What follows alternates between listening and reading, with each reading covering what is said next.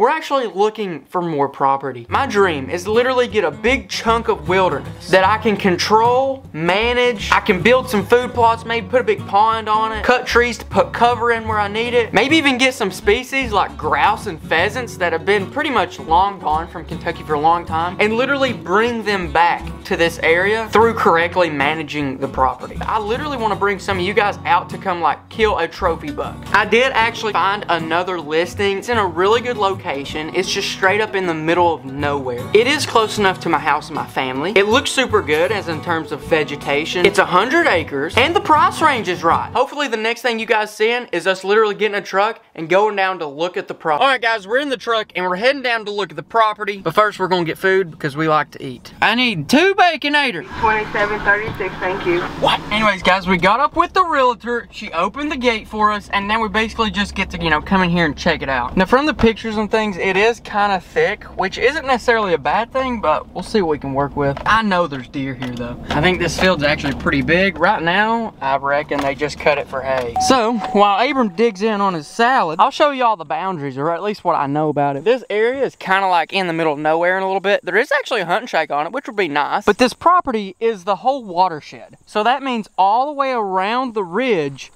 everywhere where water drains is this property. It goes way back there and it goes way back there and all the way around. It's a pretty massive place. I could definitely see a lot of animals coming here, and especially how it is kind of surrounded like this. We could actually secure it pretty good. And my favorite part, there's one way in and one way out. I don't know, but I'm hungry, so we're gonna eat. First impressions, what do you think of this place? Pretty cool.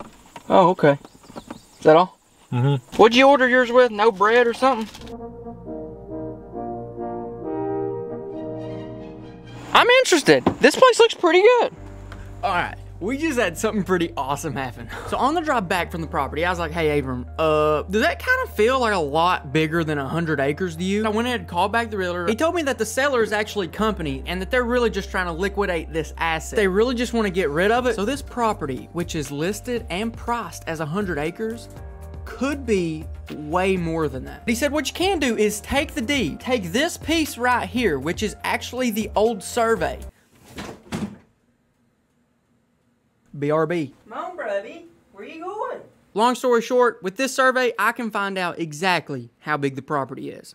I just gotta learn how to do the math. But listen, I'm down for the challenge. I got my protractor and I got my engineering ruler. You start off with just straight up a north, south, and your starting point is gonna be in the middle. All right, now this is where it gets complicated.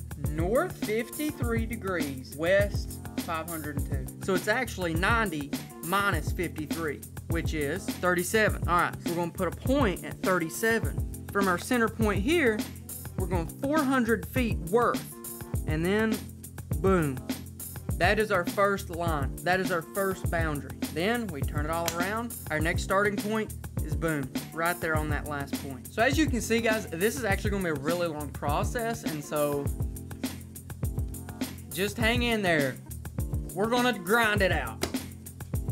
Look at there, boys. We just made it. Now what I'm gonna do is I'm gonna calculate the perimeter. That way we can estimate the area. Here's the problem. This comes out to 16 acres. There's something messed up here. I knew something was wrong whenever I started having too many straight lines, because on a natural ridge, there's really not many straight lines. And these lines are pretty straight. Do you think there's something wrong with the deed? Well, I don't know. Good news and bad news. Bad news, this ain't it, Chief. Good news, this ain't it, Chief. Long story short, this is kind of crazy. They gave us the deed to the dude's house. But they're going to fix it. And they're going to send us the actual deed here in a little bit. I should probably give this to him. That's kind of cool. We'll get back with you guys when the actual deed comes. Alright guys, we got the new deed. It has been sent in. This one's a little bit different. And it's a lot harder.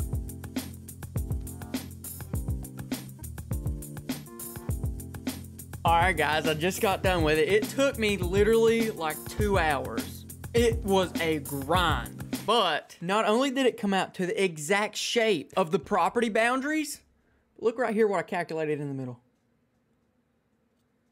200 acres. That's literally double. So this is true. the 100 acres is actually 200, just like we thought. That is insane. This is really awesome. This is really awesome. Where do we even go from here? Like, do we just, like, buy it? All right, we'll see you guys in hopefully not too long, but we'll see how long these conversations are. All right, guys, it's been about 7 days. It took a little bit longer than I expected, but the offer has been accepted. We've already been down, signed the papers. It is official. Me and Aben's hopping on the Defender, and we're actually gonna go down there and check it out, and we're gonna start exploring today. Our first roadblock, though, when we met the seller at the law office, he was like, oh yeah, I actually forgot to bring the key to the gate, but y'all can just go ahead and cut it off. Okay, cool. So, we've brought some provisions. We got a couple mobile generators, and then we have this thing, and a basketball. All right, guys, let's head on down there. We gotta go check it out. All right, so this is what we're actually gonna be using, because it's got a big chain on it, got a big lock on it. It's a little grinder thing.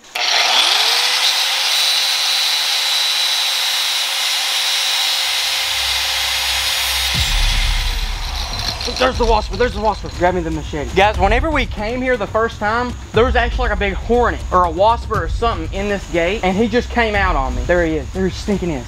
Zoom in on him, zoom in on him. Ready?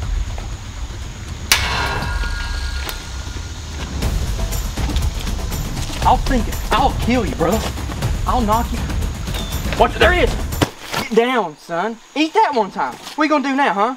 What are you gonna do now? Where's he at? He's dead now. Do you see him? No, he's incinerated. That's what he gets, dude. There we go. We got it. Now, obviously, those generators are more than just for grinders, but if we didn't have that thing, we'd literally be out here for like another week until they could mail the key to me. But as for now, we're heading on into the property. I'll tell you a little bit more about those a little bit later. All right, here we go. Moment of truth. Driving into it for the first time as the actual owner of this property. Right now is when our minds need to start racing as to what we want to actually do with it, what kind of projects we want to do. What do we do here? Do we plant something small on it? Or maybe even build a cabin? And what about this giant field? Do we want to put food plots on it? If so, what kind? Maybe over here in this low spot, we want to build a massive pond. Let's step out and check it out in person. Here we are, guys. This is the new farm. What are you thinking? Big. It is big. It's twice as big as we thought it was. Really big. Over there's a hunting shack. I think we saw that when we came in, but today we're actually go over, check it out, maybe make some kind of plans for it. Now, before we actually go out and really get into the weeds and just explore this place, I want to tell you guys why we really bought this place and what our long-term plans are for it. So I'm sure that all of our childhood dreams are to just get a giant property and manage it perfectly to grow big bucks, tons of animals, and to just be literally the coolest country hunting playground ever. And so in a way, that's kind of what I want to do with this place. The property that my family actually hunts for like the past 50 years, due to uncontrollable human interaction with the environment, the deer population has literally dropped like 90%, and it's pretty bad. I've barely seen a few deer ever since January. And with hunting season coming up, it was almost like this property was like meant to be. It came in perfect timing to where we have just enough time to explore it, develop it, to turn it into something awesome. And really, I don't want to do this alone. Like, I want to do this with you guys. If you guys have any awesome ideas, comment them below and I will do them. As for some long-term plans, we want to build a massive pond on it. We want to put food plots in it. Right now it's super thick around the ridge and the mountain part.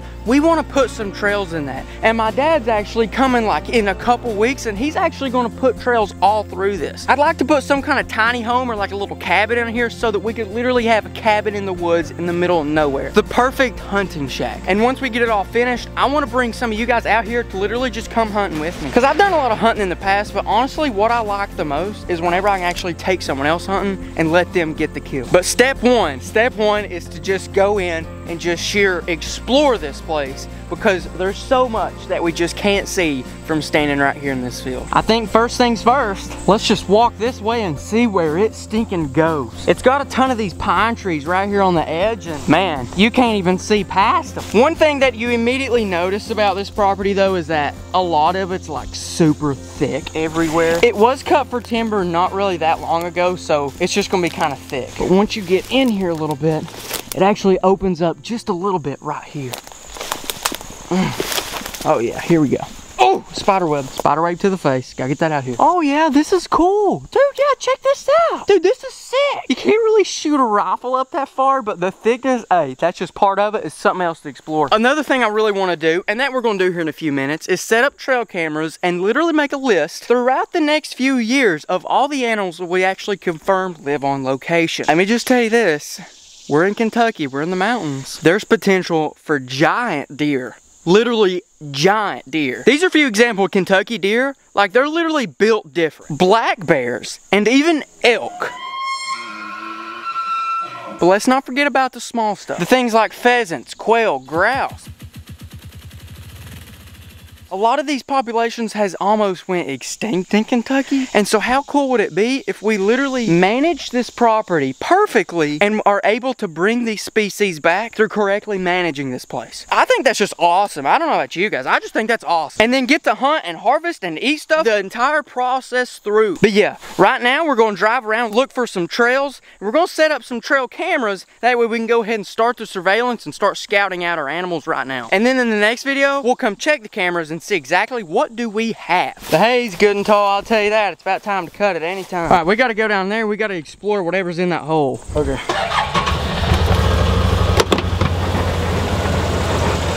Check this out. They said there was a natural spring on this property somewhere and that this used to be an old pond, but since then it's been drained. It's super thick in there right now, so I'm not gonna willingly go in there and get bit and killed by a rattlesnake. All right, let's get out the drone. Here is the drone. What this drone will let me do is just get a bird's eye view of just things we can't see from the ground. From the ground, it looks awesome, but how it's summertime, it's so thick, guys, you really can't see that much. Which is awesome because throughout the year as the leaves fall off, the land is literally just gonna reveal itself more and more. Just imagine the pond there.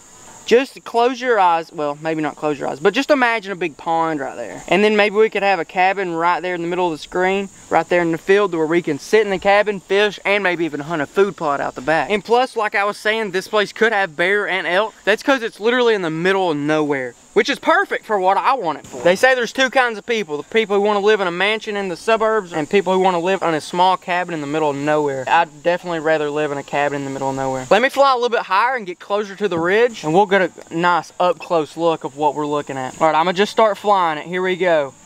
I'm going free roaming now, boys. You can see just how many trees there are. And each of those trees has a chance to house its own raccoons, its own squirrels, its own deer. Just so much land that is completely undiscovered. And this is going to be awesome to do it. Once again, right there, that little hole in the field, that's actually where the pond can go. And it could turn out to be really big and really awesome. And that right there is the two fields that we kind of discovered as we was driving in. Those both have potential to have their own little food plots, and it's untelling what else we could do there. While I'm bringing this thing back to ground zero, if you guys have ideas as to what we need to do to this property, literally comment them down because I'm going to be reading the comments. We're going to be doing the things y'all say. If you have a great idea of what we need to plant for a food plot, let me know. If you got ideas for fish that I need to put in the pond, let me know. All right. As for the hunting shack, I honestly think it's in a pretty terrible position, honestly. They got it just sitting in the middle of the field, which is kind of thoughtful because you're in the center and you don't have to take long shots, but like that's not how like deer work. So let's check it out, and then I'm thinking I might somehow upgrade it and then actually move it. But I'm looking at it from afar and I'm seeing a ton of waspers, big flies, all kinds of junk like that. I'm not too interested in that. Straight up though, this is actually pretty massive. This is really nice. It's sitting up about 4 feet just on some 4x4s. Perfect scenario. We could figure out a way to get the whole thing like 10, 12 feet up in the air. If y'all know anything about that, tell me in the comments. I need all the help I can get with this one. It's got quite a bit of space on the inside straight up, but then, oh my goodness, dude. There's like a hornet's nest or something in there. I don't know what those are. I know there's a wasper's nest in the corner. Then some kind of big old weird thing right there. It's untelling what else is in there. I would go up in there, but I really don't want to get like killed. Oh, it's on me. It's on me. We gotta go. We gotta go. All right, boy. Oh! I think we're probably gonna wait till fall to mess with this one. We're gonna wait till it gets a little bit colder. Let them waspers chill out a little bit. Now, you can see like the whole edge is super thick. So whenever you find one spot where there's a trail going through, this is a hot spot. This is a highway. So we just pulled out a trail camera and just straight up just set it up right here. This should catch whatever's moving in and out of the field. I set up this camera right here. It's kind of just, you can see it's on just like this four-wheeler trail.